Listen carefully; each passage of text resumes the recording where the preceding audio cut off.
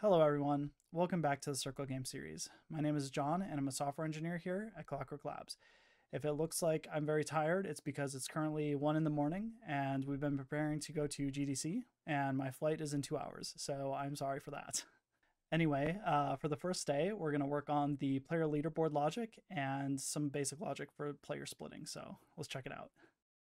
Super jerky because it's like, it's doing something. We can figure this out.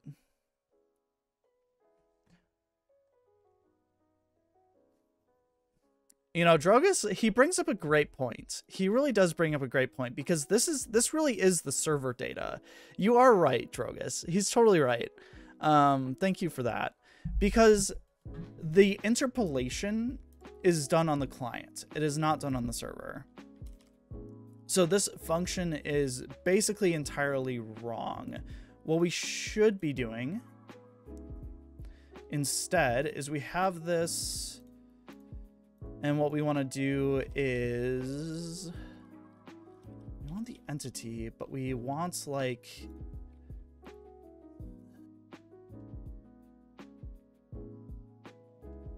so here we have the center of mass function, which as the function implies calculates the center of mass for all the player circles. The problem here is what Drogus pointed out. We're using the latest server-side values for calculating the center of mass instead of using the interpolated client values. So here now we're just going to look up the Unity game object for each circle and actually calculate the center of mass based on those values instead.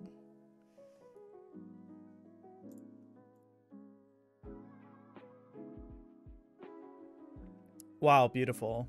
That legitimately fixed the problem.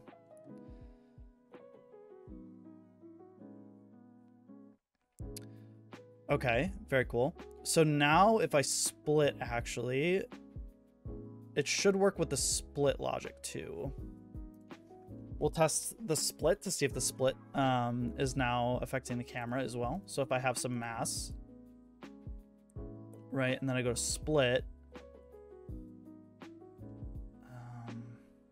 I need to like get these apart from each other. So I guess I'll like collect some mass here on the right hand side like that. And then if I can just get these to separate, and then now the camera is clearly working properly. It's just we have to add in the logic where your circle cannot collide with another circle that you have. Like your circles shouldn't be able to like fully overlap like this unless... So this is the same day, but now we're joined by Tyler, one of the co-founders of Clockwork Labs. Now we will begin working on the leaderboard logic, which will show player standings in the game. And delete this, and then we'll add a leaderboard controller to the leaderboard.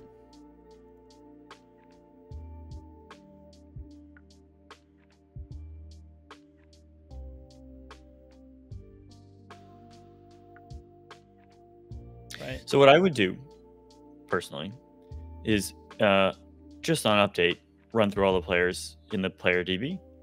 So not on insert. Okay. And just take the top 10. That's probably fine. There's not going to be thousands of players. I think I can do... So we can get the local player controller. Could just make this public. Yeah. Okay, so then in here, all we have to do is players is game manager dot player ID to player controller values. Is there sorts? No. So we want to select, and we want to take, first of all, the player controller, and then we want to take a dot total mass. And I guess this isn't public. We have to make this public. Although it does have like some link inside of there, so I guess we can just move it. So we select on this and then order by. We have to do a dot item 2 like this. Okay, that's fine. Okay, so then in the leaderboard row, we'll have a public. So this is the username text, and then we'll have one for the points text, or I guess mass text.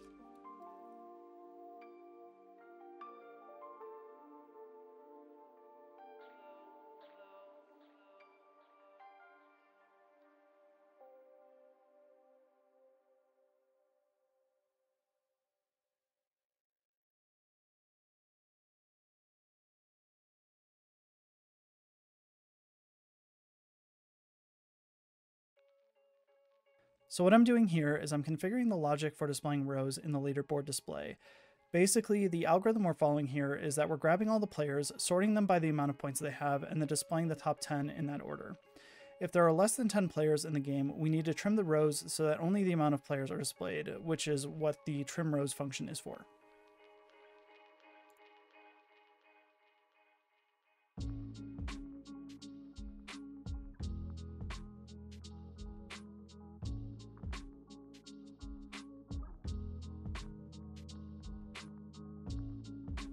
The server is caught up.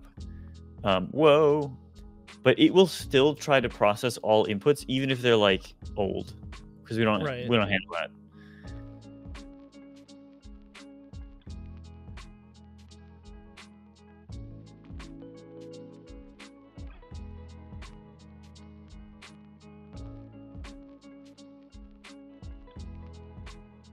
I don't know how it happens, but it's different. In ours, it seems like it's possible to get your circles. Did you split a million times? I split. Do you want to go to the upper left and then eat all of my circles so that I can test if this is working? I do, but it's going to take me a while. Okay. Oh, okay, I see you. I see it's still processing all those updates. You have been eaten. Okay, beautiful. And I feel like no. Okay. The lag in this case is not. It has nothing to do with anything except the computation of the collision loop. So if you want to, I just signed out. But if you would like to, so that's why you got fast again. But if you want to go into the collision loop and put a timer, let's find out. We should be doing this every 50 milliseconds. But I bet you were taking like 300 milliseconds. So we want to time this, yeah. This whole loop.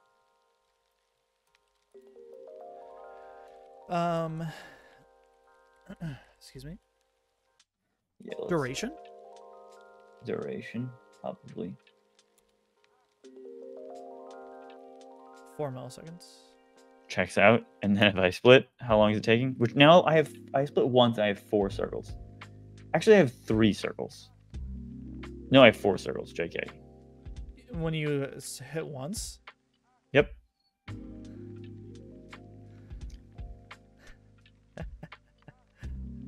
It's taking 10 milliseconds.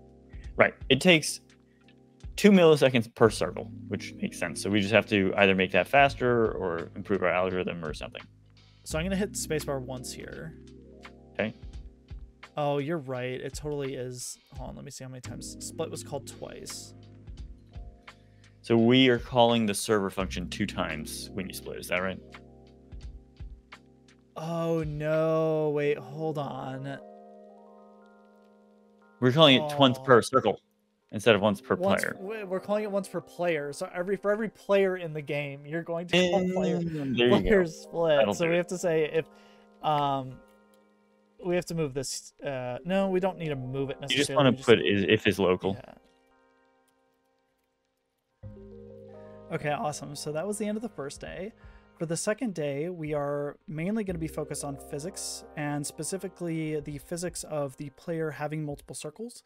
So when the player has multiple circles, they're supposed to come together as if they are being affected by gravity, basically. But we decide to run our own physics logic here, so let's see how that ends up going for us. Some velocity, so we'll do spawned circle dot splits. Oh, I see.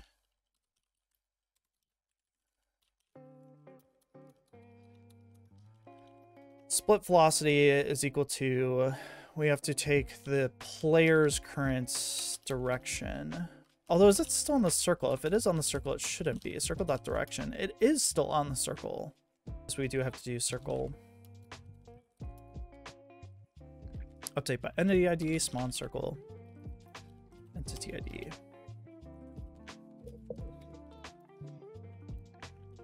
Like that.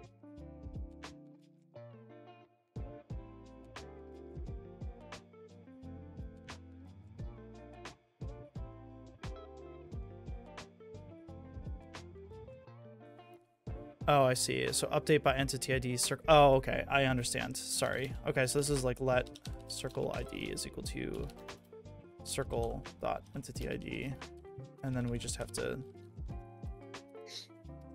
like that, right? It's player update by player ID. Player let player ID is equal to player dot ID at player.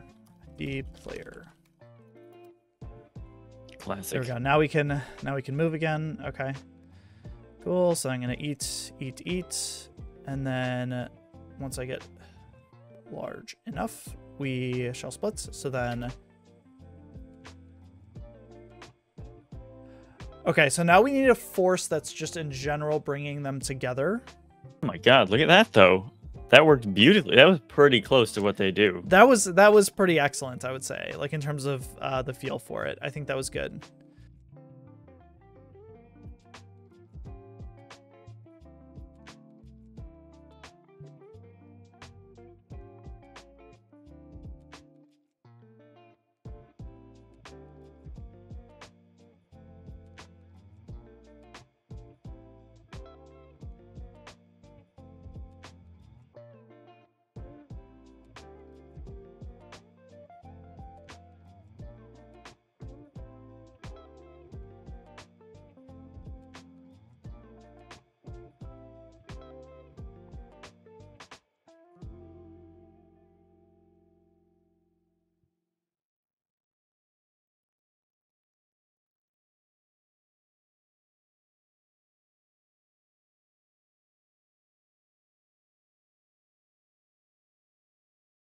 Yeah, so the other thing too is when I split, I'll split one more time here. You'll notice they don't go out very far now,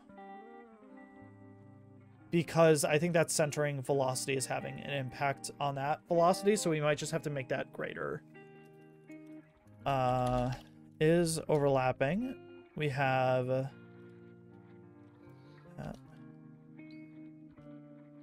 circle entity and other entity, other circle. Just reset position. Yeah, and this might produce some weird artifacts, because if you're moving even for other reasons, this is gonna like stop you. So it's gonna be like, if I'm overlapping with another circle, I will not move in any direction. Never mind just overlapping. Right. So that might not be the answer, but let's try it and see how it feels. So there's a decay factor, which will make the circles slightly smaller, which will make them no longer overlapping. So we can barely move. We can just... other way around, I guess, where this should just be is overlapping. And let's try this quickly. Cultivating mass. Yes. Okay. Excellent.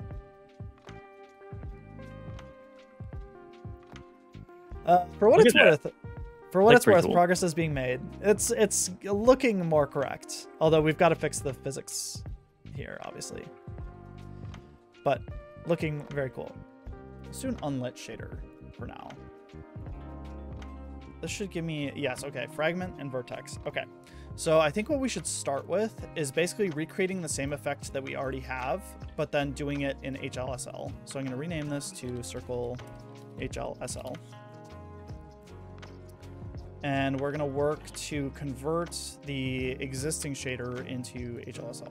So I'm going to pull open Circle Shader. Okay, and then we're going to add the X position back in. So then this is going to be position.x. Set the length of that vector to be what we want it to be, which is the full length of the vector. Circle entity dot position minus entity dot position. To be both our radiuses added together. If that makes sense. Sure. So like take our position and then e plus equals.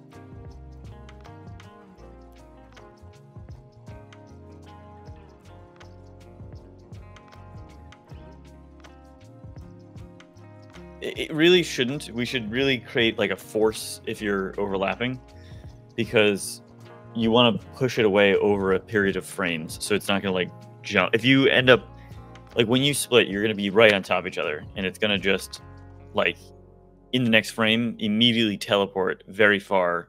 Yes. So my prediction is that our velocity is not going to affect this, though. Like they're just going to split and they're going to stay together. Is my Yes. No, that's not mine. Wait, what?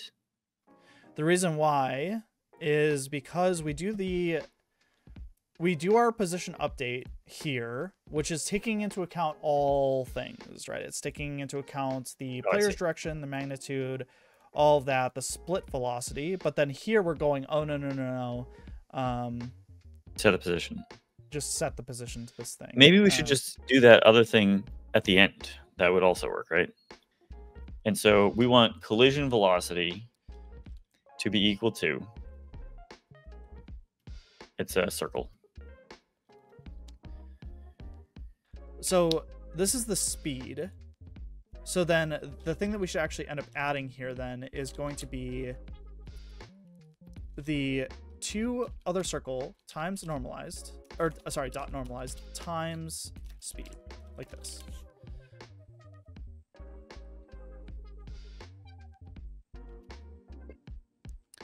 Okay, I do say that works, although not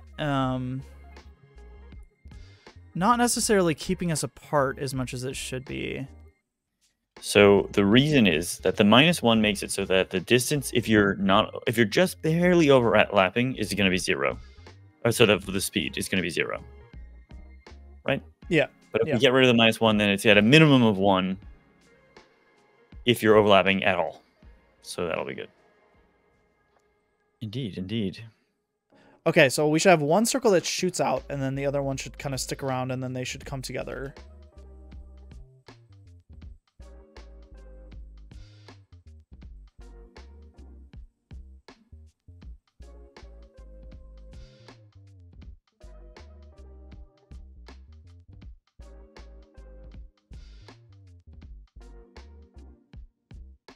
Okay, awesome. So that was the end of day 2, and unfortunately with that, the end of the Circle Game series for now. After that stream, we kind of wrapped up the Circle Game as best as we could.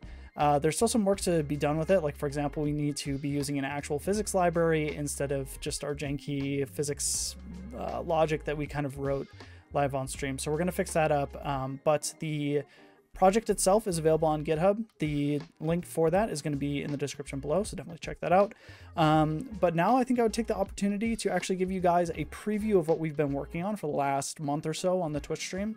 We've actually been working on porting an open source Minecraft server implementation on top of SpacetimeDB. So the Minecraft server as it was written is just a Rust application, but we've been taking that and actually just porting it into SpacetimeDB so that it's running in SpacetimeDB as a server module.